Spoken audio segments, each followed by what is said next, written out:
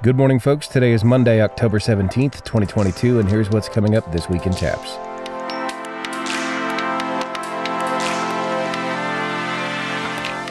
We're recording today from Midland, Texas, and it's one of those rare rainy days out here, so please forgive the background noise.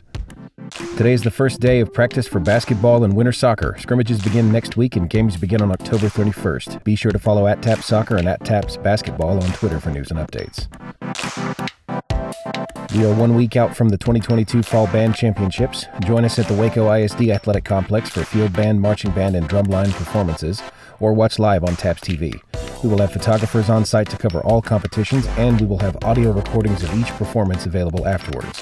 Directors, there will be an information session this week. Keep an eye on your inbox and also make sure that you're listed correctly in Rank 1. Also in Fine Arts, we're just under 3 weeks to the fall photo entry deadline. Get all your images in by November 3rd. Visit tapps.biz/fall-photo for more information or send us an email, info@tapps.biz. We had a bug that was preventing faculty entries, but that is now fixed, so teachers, be sure to enter your work for competition. District 1 Act Play competitions are ongoing across the state. Whoever comes out on top will advance to the state competition in Kerrville this November.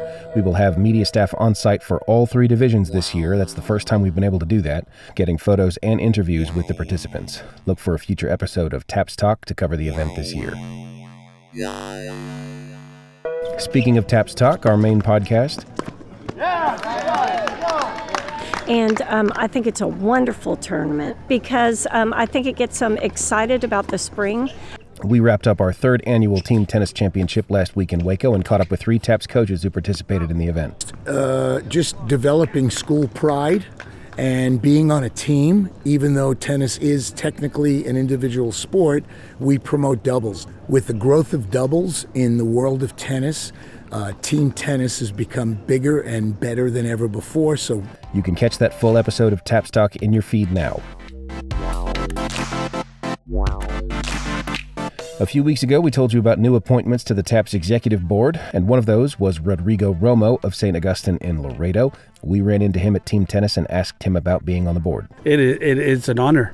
You know, I've been involved with private school sports now for over 30 years, and to be at what I think is the height of the sports is incredible. You know, I'm honored again. I'm humbled, and I'm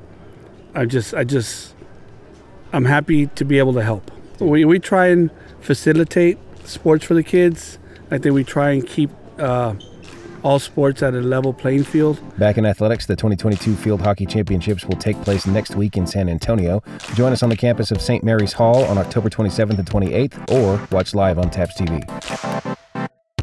Next Monday, October 24th, is the state cross-country entry deadline. Contact the TAPPS office if you have any questions.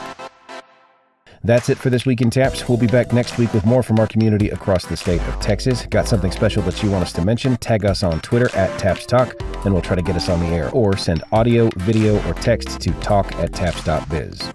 This Week in TAPPS is a production of the Texas Association of Private Parochial Schools. It is produced and hosted by me, John Skees, the Director of Media for TAPPS.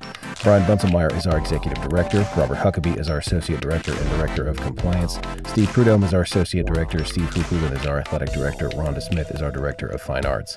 Liz Cornett is our General Manager of Corporate Partnerships. Kelly Bay, Delaney Bunselmeyer, Will Dixon, and Vicki Morgan help keep everything running smoothly in the TAPPS office, from transfer paperwork to event logistics to live broadcasts.